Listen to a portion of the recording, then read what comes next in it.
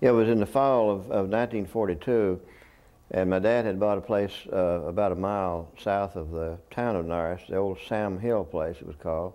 He was a second cousin to my father. And we were moving all these furnishings and equipment and cattle and hay and everything else.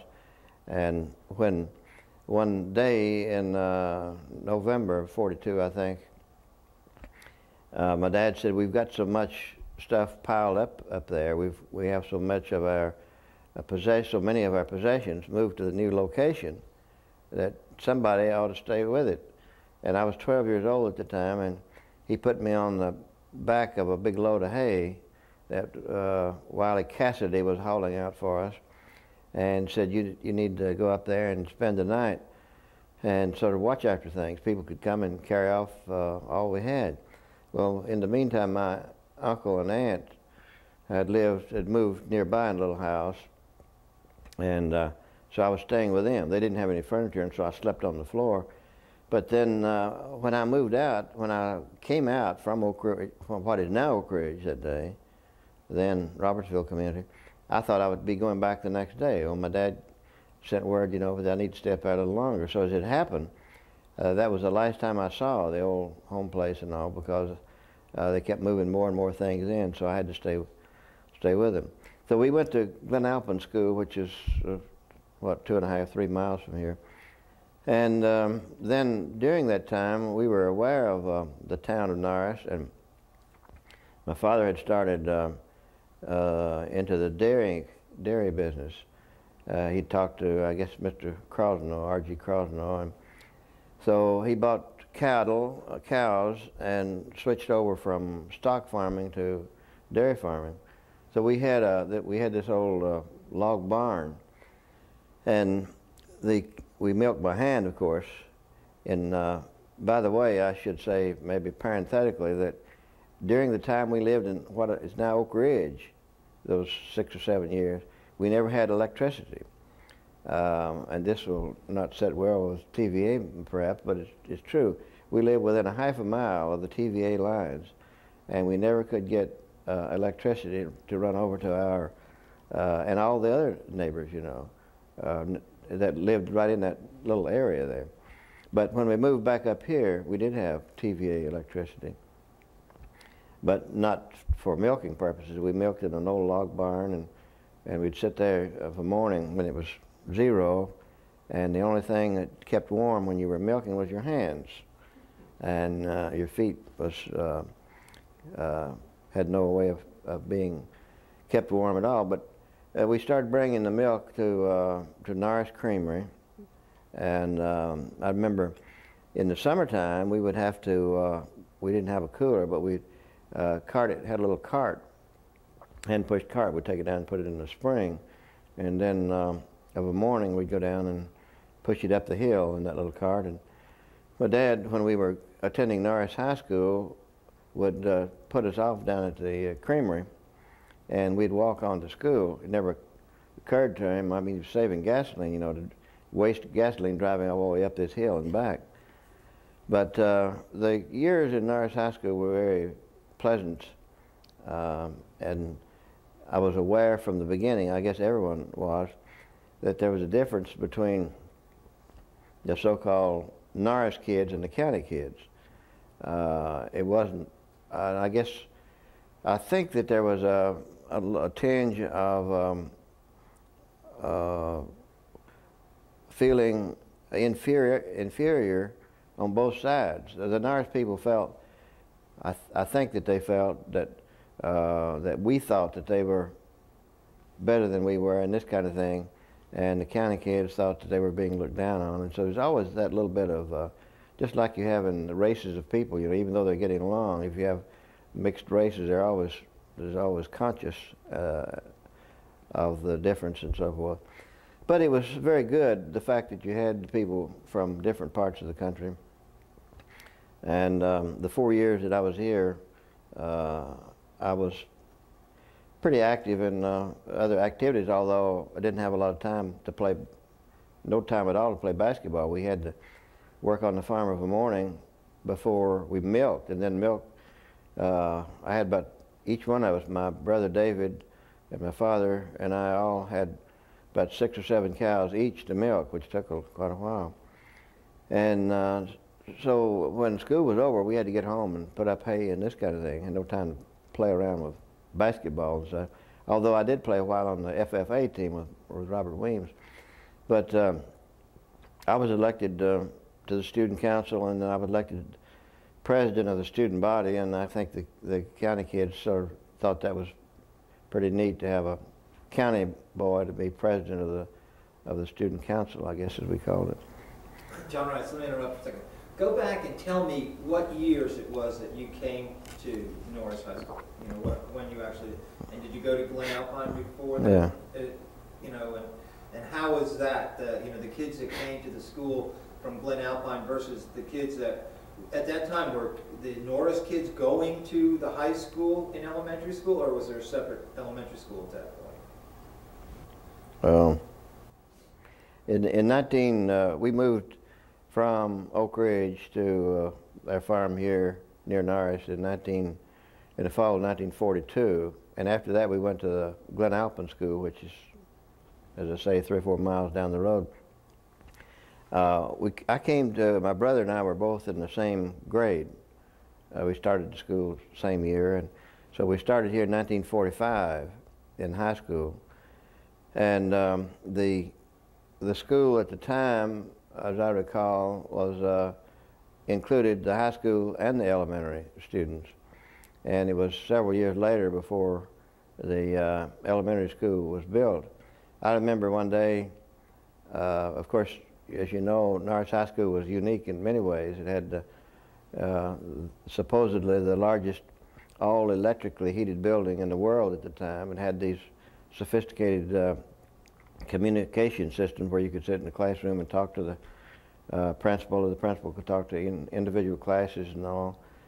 I think they did away with that because people were maybe abusing it. But yeah, in the very beginning, you had, I guess, grades 1 through 12, and I remember in the lunchroom, I guess the little children ate first. As a matter of fact, I worked in the lunchroom for Vera Hall and started washing dishes for my lunch. Didn't have to. My dad would certainly had money and would have.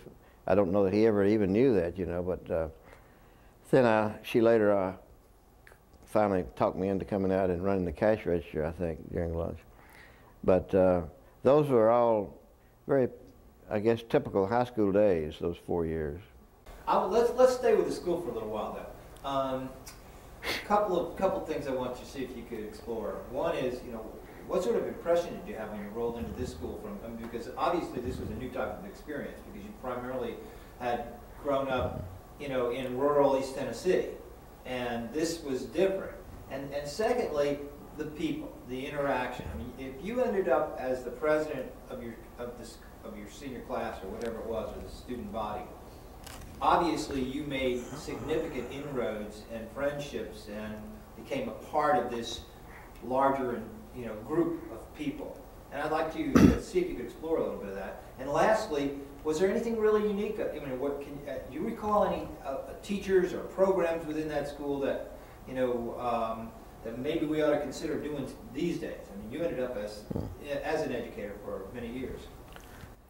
Well, I do remember, of course, several of the teachers that I had in Norris High School, and one was Mary Margaret Emmons, who taught here for so many years, and later on, when I became school superintendent, I hired her as the principal of Norris High School, and I think she was the first woman principal in the county, certainly the first high school female principal.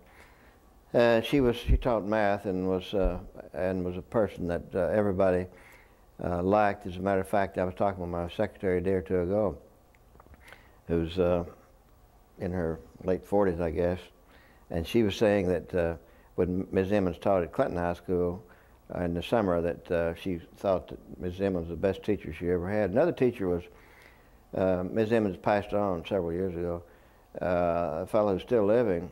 and came from a background similar to mine down in West Tennessee in Dixon County. His name was Robert Weems, and he taught agriculture, and I took all 4 years, I guess, of agriculture and shop, and got involved in various activities that he sponsored.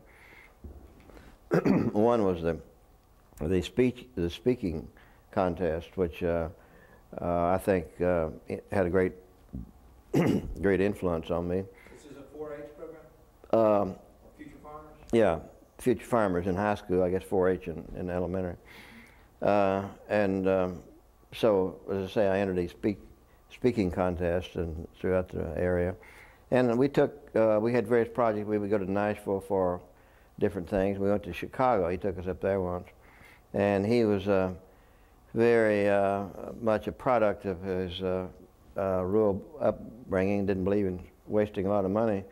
And I remember when we went to Chicago that we drove in his old Mercury, must have been 7 or 8 of us, and we spent the night near Indianapolis, and we stayed out in a cornfield, slept on the ground, saving money. And then we went on to Chicago and stayed on State Street in the Chicago and the Stockyard Inn. And Stockyard Inn maybe had some pretty good rooms downstairs, but the whole upstairs was one big room where the vagrants and tramps and whomever stayed, and it cost $1 a night. And you had to take your belongings out and your billfold and so forth and tie them all up in the pillowcase and then sleep on the pillowcase and make sure you had them next morning. But Robert Weems was, he taught a lot more than just the techniques of agriculture and all. He's still living, and after he left here, he went into Knoxville and started in the house building business. He was president of Knoxville Builders Association and built a lot of areas, West Weems Road and North Weems Road and all this. No, I think the fact that you had the Norris students, the sons and daughters of TVA people and all, and the others, I think it was helpful to both groups. Well, I guess I was after I joined the Army during the Korean War. Never went to Korea, but was in the infantry and spent a lot of time in Europe, and came back, and I had for some reason decided I wanted to go into the Foreign Service, but in the meantime I was going to teach a year to make enough money to get enrolled. So I got a job teaching in Norris High School, and ended up staying here for 5 years. And the first year was the most difficult because I'm interested now in hearing all the problems that the teachers say that they have. I had 6 different classes, 6 preparations, and the first class I had was English, and it was in a cramped little room, just as many kids as you could get in there.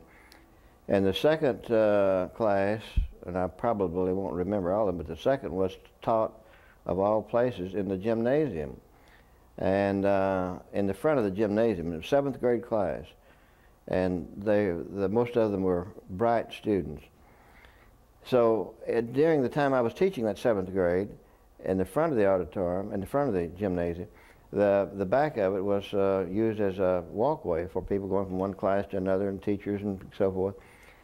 And there was 41 or 42 students, and they were very difficult to control.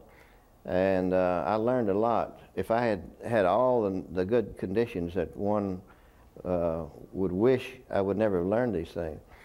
So while I was looking over here, someone would be talking over here.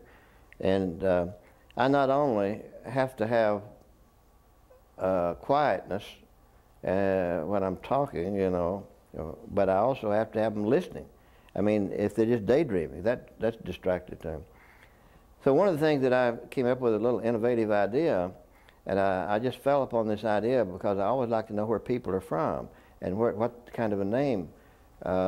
Is it Danish or is it Scottish, Welsh, or whatever? Well, I found that students were just absolutely fascinated with this. What kind of a name is Jones? You know, and you know, we'd say, well, Jones is probably strictly Welsh name and so forth. What is Snodderly? Snodderly's got to be German. How come I'm German? So what I said, I decided that we'd write our life story, each one. And the first chapter would be your grandparents or your great aunts and uncles. And they went out and they would talk with them and they would write that and come back and I would grade the paper for grammar, what little grammar I knew. And so then the second chapter, then we'd have them read it in class. And they were just absolutely spellbound. The second chapter was their parents. Talk to your parents. Where were they from? How did they get married? Where did they first meet? And this was the first time that they had ever sat down and talked with their grandparents or their parents about things of that sort. And the third chapter was their first, where they were born in the first 4 years and this kind of thing. And we went on through like this. So then every chapter was, I read it, sent it back and forth, and until they finished, and then they bound it, and they had the life story of Billy Parham or whomever. Well, that's the second class I had. And then the third one was geography, I believe, and then I taught a class in senior in American history. And then in addition to that, they gave me the job of sponsoring the annual, about which I knew nothing. And then they gave me the job of sponsoring the senior class. So with 6 different preparations and these other activities, I almost quit because I'm accustomed to working hard and so forth. But I told my wife Elizabeth that I wish I'd never, at one point, I'd never started because, and I read these papers. I mean, every class I had, I went home and I read them all and corrected them, sent them back. But it got a little easier as time went on. And then after teaching here, what led you away? What beckoned in another direction? Well, I decided that, you know, there's, if you're in the teaching profession, there's only 2 ways that you, maybe 3 ways you can advance. And one is to leave the profession, you know. And there are very few really good teachers, and I'm not saying that I was, but there's very few really good, aggressive, ambitious teachers that stay in the classroom from the time they start until they retire because there's not any remuneration, and if you've got a family and so forth, it's difficult to do. The other way, I guess, would be to get into administration, and that's really what I decided maybe I would do. So I became principal of a little school called Melbourne and ran for the county, at the time it's called county court, same as county commission now. And I was very young, and there was 4 main precincts: Andersonville, Fairview, Glen Alpine, and Norris. Well, there was a dozen people running for that terribly important job because it controls the purse strings of the entire county. You hire the school board at the time, you hired the school board members, you appoint any vacancies. But just the fact that you control all the money for every office in the county makes it extremely important. Then you could marry people, and you could write warrants and all this kind of thing back then. It was sort of really was a justice of a sort. So I went out to the Melbourne as principal and stayed there for 1 year. And it was like going back in time. They had stoves for heat, and at the time I was not only principal of the school, I taught the 7th grade, I taught the 8th grade, I coached of all things, I coached both the girls and boys basketball team. I was manager of lunchroom. The lunchroom had to fill out all those reports, and I guess we don't need to get in this, but at the time I was teaching almost half-time at the University of Tennessee, and was started the Norris Memorial Gardens about that time, a small corporation which is still there, and so I was quite busy. Then I was on the county court for 2 or 3 years, and in that capacity, you know, we dealt with the schools a lot. Then I don't really know where I got the idea of running. I guess the next step was that I became principal of Lake City, which was Lake City Elementary, the largest elementary school in the county. And someone asked me, old Dr. Scott, if I'd like to be, he was on the county commission, and he said, would you like to be principal of Lake City Elementary? I said, we'd like to have you up there. Then Mr. Tuttle is retiring, and I said, well, I understand that a friend of mine is sort of in line for that job, and I don't want to jump in front of him, a former schoolmate. And he said, no, he said, he's not going to get the job. He said, if you want it, we'll work it out. That's the way it worked back then. If somebody had a lot of influence, he could talk to the superintendent and so forth. So I became principal of Lake City Elementary, 26 teachers, and I was younger than any of the 26 teachers, but I got along really well. Where were you living? I was living when I was teaching at Norris High School. I was living at between Oak Ridge and Clinton in a new subdivision in it called Decorah Hills. And but about the time that I'm talking about, when I was principal over at Melbourne, I bought a little flat top down here on Highway 61, which joins the city of Norris, and which at one time was in the city limits. So after I stayed in Lake City, this would have been in 1960. A lot of talk about the school superintendency and so forth, and I had no inclination or no ambition whatsoever to become superintendent, because I was still in my 20s, I guess, at the time, and superintendents are supposed to be middle-aged or old and sophisticated looking and all this, you know, and so I was still, you know, just fresh from the country. And I did run, and first time I was elected, then they found out that I couldn't get a certificate. And then they put the election off for a while, and in the meantime I went over to the university and got about 45 hours above the master's degree. While I was teaching, I'm jumping back a little bit, in Norris High School, I got a degree in master's degree in international law, of all things. And later on, I guess I was just interested in that phase, and not because it had any applicability to anything I was doing or anything I was going to do.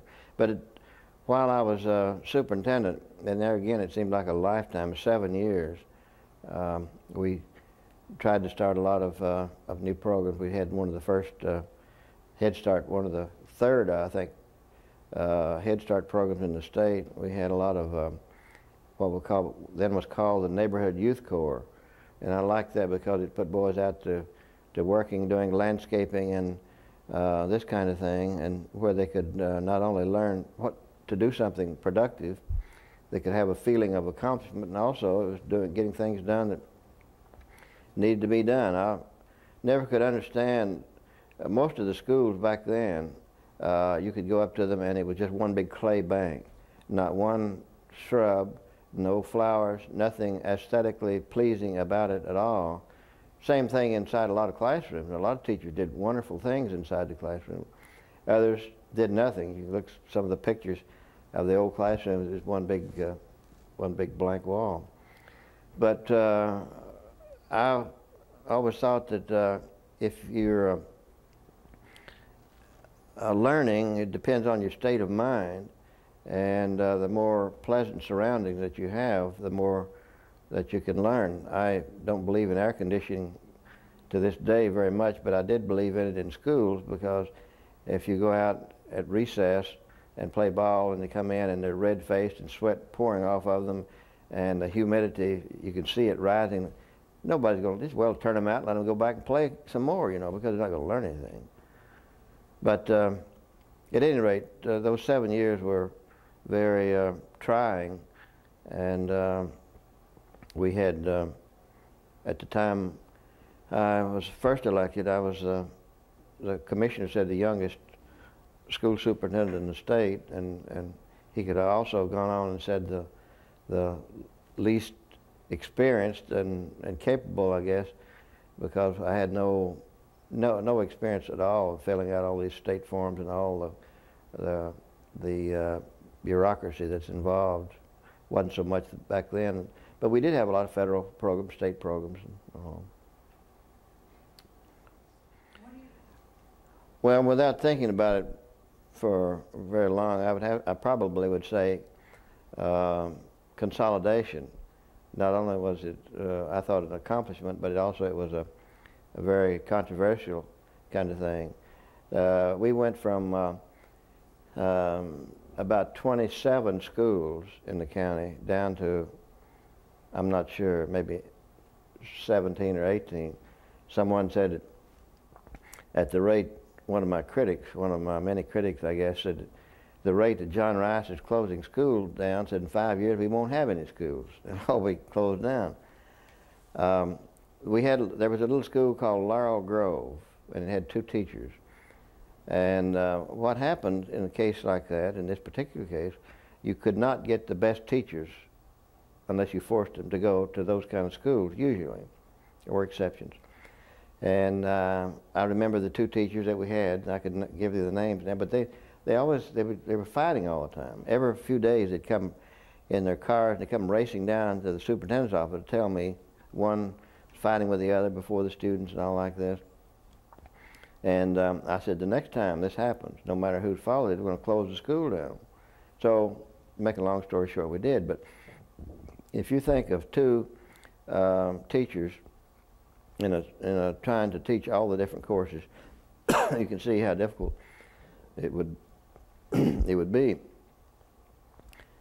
So they didn't want to move to Lake City or Briceville, and we had a meeting up there with the board members, and I went up and so forth, and they put nails, the roofing nails, all around so we'd all get flat tires.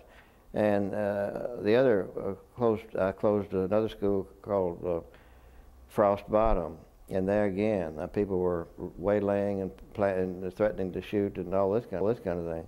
Because you're taking the heart of the community out, they said, and they had a point. But the children, when they went to high school from those little 1- and 2-room schools, they just had a terrible time. They dropped out, you know. So that was one of the things that we tried to do. And interestingly, after you did the consolidation, they were so much happier. None of them would have wanted to gone back to those little impoverished type of situations. Well, the people in the town of Norris, and the people in the surrounding areas at one time were totally different. Everybody who lived here in the beginning almost came from outside the region, and everybody who lived out in the outlying areas were members of old families. But by the time the annexation thing came about, a lot of the residents in Norris were from the outside area, you know. So you had this amalgamation. But even so, when the annexation thing came up, it became an unbelievably bitter struggle on both sides, and there's no way to overemphasize the feeling. And so without going into any of the details, I think there was, for the most part, good law-abiding citizens. I say for the most part, 95% on both sides. Then later on, when they started to bring this up again, several years later, I tried to talk with some of the people in Norris who were pushing it, and trying to tell them what I thought would develop. Now, some misconstrued that as if this was my opinion, which it wasn't at all. But I hated to see the communities split and divided, and all of my talk fell upon totally deaf ears. These were a different group of people. Now, like Harry Truman once said, you know, people don't learn from history. Every group has got to learn for themselves. And one of the wisest statements that anybody's ever made. But nobody learned from that first time, and they sort of forgot about it and tried it again. And here again, you had this animosity and the accusations of trees being poisoned, and the people outside the area were claiming the people in Norris poisoned them in order to shift blame on them, and just an unbelievable, bitter type situation. And so that's all I'd say on that. John Rice, we would like to hear your thoughts about some of the more interesting people you've gotten to know in all your varied positions. Who are some of the personalities that stand out? Well, in connection with Norris and the fact that so many interesting people came here, and one was your father, who came here to work for TVA in the 1930s, I think, and his name was Will G. Lenore, and he became one of the most, to be redundant, influential influences. Is that good grammar there? It'll pass. On me, because I don't really know. People are always saying why everybody that visits the Museum of Appalachia, and we have them from all over the world. Yesterday I had some people from Scotland, Edinburgh, that planned to come over and do a documentary for, and in about 2 or 3 weeks, or 3 or 4 weeks, the biggest television station in Germany. I mentioned that just for a reason, to get back to Mr. Lenore.